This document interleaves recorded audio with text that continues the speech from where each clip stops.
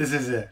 What's going on, guys? Dex here, and welcome back to the channel. And today for, oh my god, Attack on Titan Season 3, Episode 51 just came out, and I just saw it, and this is going to be just a quick discussion about what happened. I mean, not specifically what happened, but what it was about. So, let's get to it. So, the main characters right now are more specifically targeted on Erwin and Admin, and between those two, it's Admin.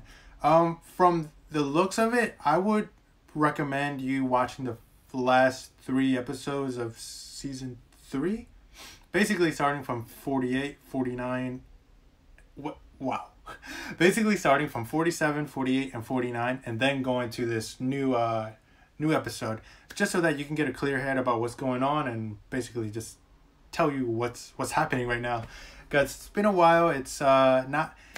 Attack on Titan hasn't really been in anyone's mind for a while. I believe that they kind of stretched it to overhype this series. That's why some people are kind of like letting go of it, while others are still like me are still collecting the manga and was, oh my god, and we're waiting on the anime. So, episode, what happened? We are near the wall, Maria Wall, and as of this moment, we already know that some species of Titans don't really function at night, especially when there is no moonlight.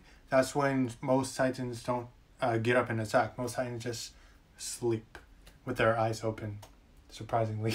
We do get a sense of Eren, but it's more of a like, I need to do this, or do I have to do this, or can I do this? It's more that kind of Eren instead of the Season 1 Eren where he's like, yeah. But as always, that's like his little drama and stuff. But this, like I told you, it was more focused on Edmund, because from the looks of it, no spoilers or anything, because I'm caught up with the manga. But they're hinting that something is gonna happen, and especially Erwin, who is kind of training him in a way, like letting him think and actually taking control of his own little group, his own unit to he basically just manage. And that's what we see here.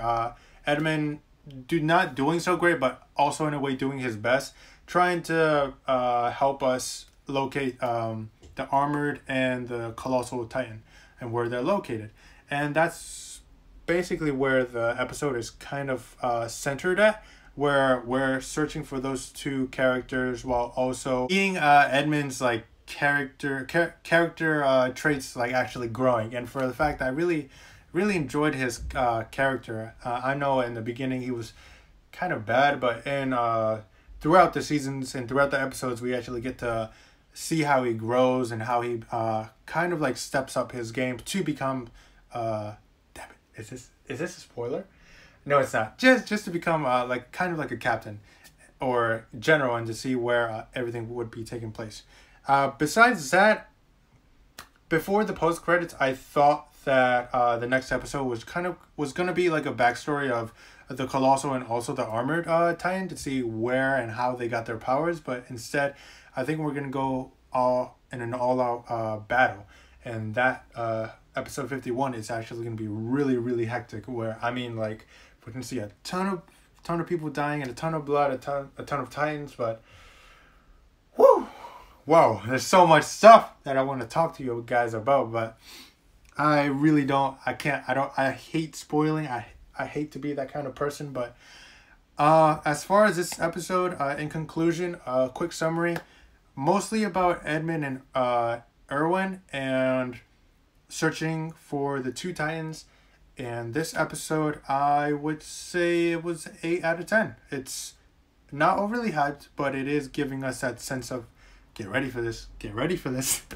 And speaking of the intro and outro, I really do dig it. The intro really reminds me of the first intro, where we're giving that sense of it's time to fight back. But in this one, it's more like, dude, we're fighting, but we're also fighting for a purpose. We're fighting for hope.